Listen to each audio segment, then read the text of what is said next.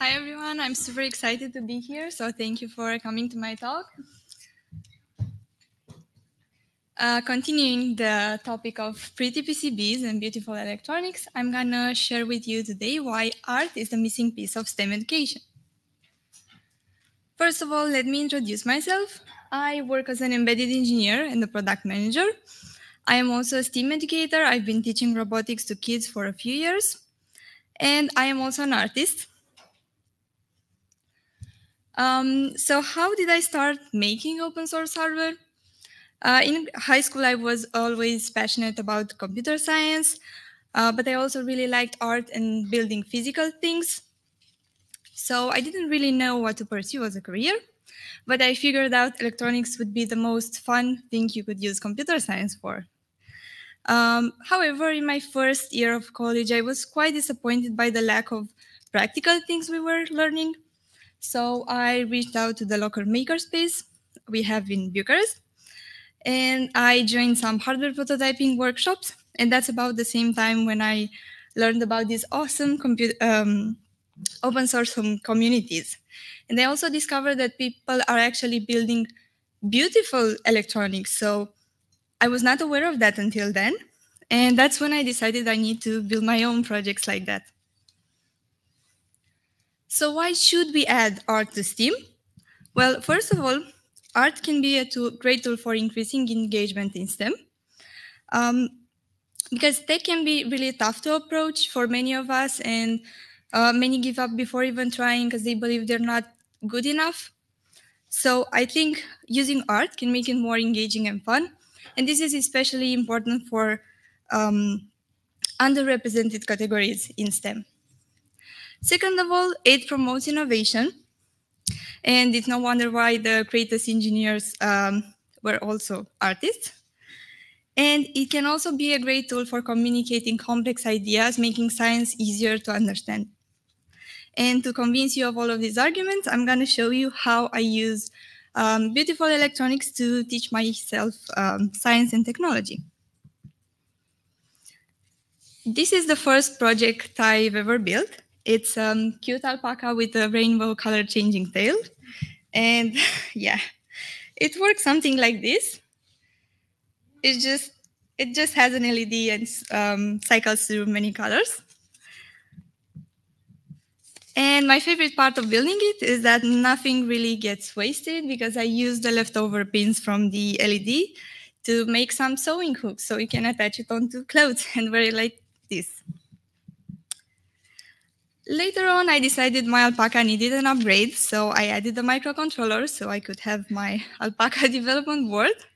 And it also has some glowing cheeks because I use some pink reverse-mounted LEDs for that.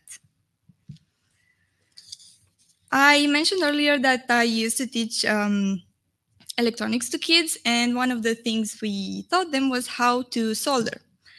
And this is a soldering kit we've used for that. It's a dual-tip circuit which lights up in the dark.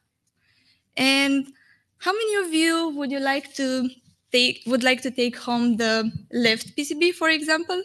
Raise your hand if you like that one. Okay, so a few of you.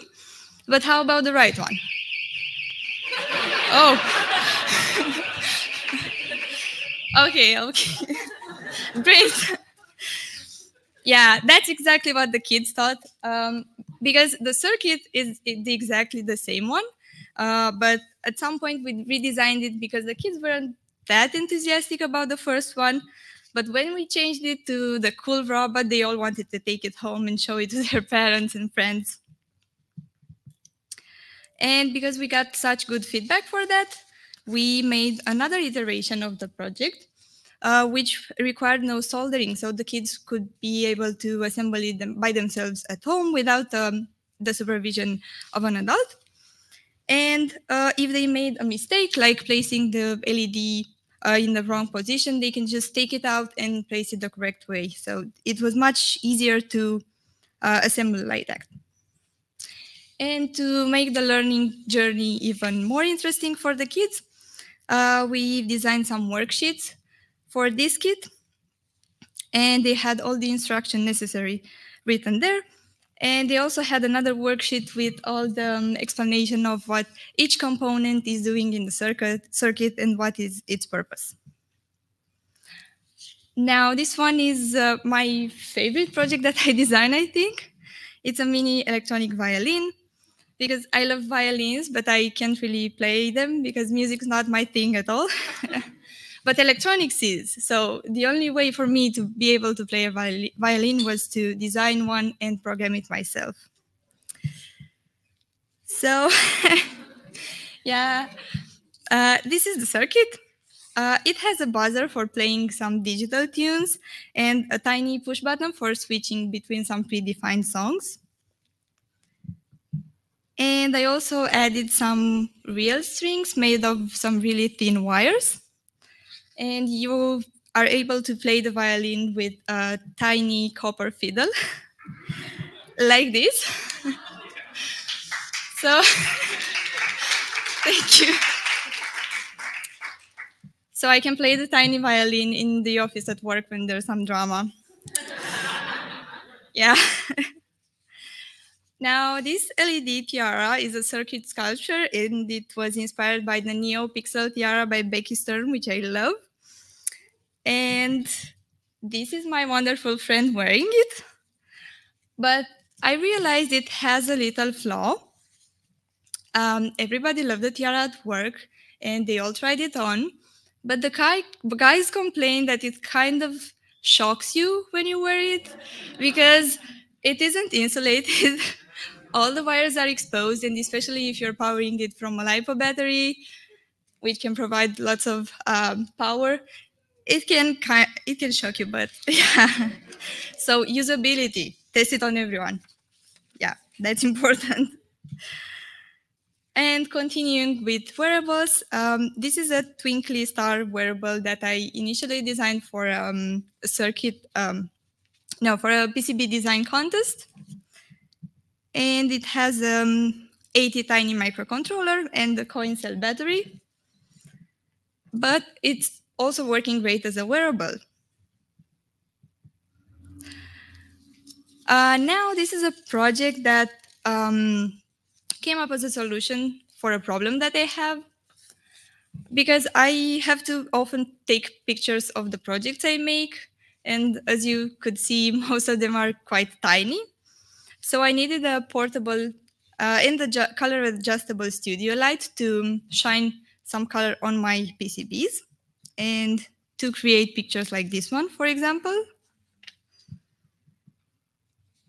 And it consists of two PCBs sandwiched together, a NeoPixel matrix with a rotary encoder, which you can use to adjust the intensity of each color, so of RGB.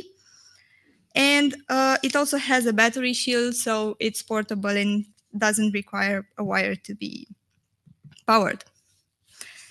And it also has this acrylic panel in order to diffuse the light. And even though I initially meant to use this just as a tool for photography, it ended up being great as a mood light that you can just keep on your desk because it's quite pretty for that. Has anyone here heard of GOSH? Do you know about the GOSH community? Oh, quite a lot. Great. So GOSH stands for Gathering of Open Science Hardware. And this is the first event, open science event, that I participated in person. It was last year. And I even got to facilitate an art and science unconference session. And I taught people how to design PCBs, but we didn't have any laptops. So I had to improvise a bit, and we just used some colorful Post-it notes. And each Post-it represented a layer of a PCB. So for example, the green is the solder mask and the silk screen is the black. And I asked people to design using paper what kind of PCB they would like to have, but it had to be something pretty, something they would like to wear after. And they created wonderful things like this. And I got really good feedback for it because many people who haven't done any PCB design before were now interested in learning about electronics. So it made me realize that it is important to teach science in such an engaging way to get more people interested. Yeah. Another cool thing about the Gosh event was that everything was Nieke themed. Niekes are these cute rodents and they are everywhere in Panama. And Andy loves them a lot. Andy is doing the bubble punk workshop, so you can ask him more about this. So I wanted to have an open source hardware contribution to remind me of that event, and I did this color changing Nieke. Art can also be used as a great tool for communicating complex ideas. And that's what I've been doing through Pika Comics, which is a comic that explains electronics in a fun visual way. So for example, here we have some parallel capacitor friends and some active components playing tennis with an electron or a supercapacitor and a floating gate transistor. And this is the project I'm working on right now, which was also inspired by the nature in Panama that I got to see during Gosh. And it's the most complex I've done so far because it has 4 layers. And that's what it looks like. And I'm actually wearing it right now. And I really want to turn this fun into an educational kit that you can program, connect sensors to it, run machine learning on it, whatever you want, because I feel like you would be more motivated to program something that you are proud to show off after. So I think PCBs and our electronics have to look pretty in order to motivate people to engage with them. I am super grateful that all of this work has helped me gain some skills, and I get to do open source hardware as my job as well. For example, this hiking wearable or an illegal logging detection device, which uses machine learning to detect chainsaw sounds in the forest. And all of this work has had some good results. I'm very grateful that I got to reach out to so many people and inspire some to build their own projects, because I got some good feedback for some of the things that I built. And I have a piece of advice for you. First of all, if you're working on an open source hardware project right now, please document it and share it with the community. And also certify it, because that's also a good validation that your project is done. Second of all, create opportunities both for yourself and for others, because sharing your project with the community can give you really good feedback, which helps you improve. And you can do that by attending events and maker communities like you are doing right now, for example.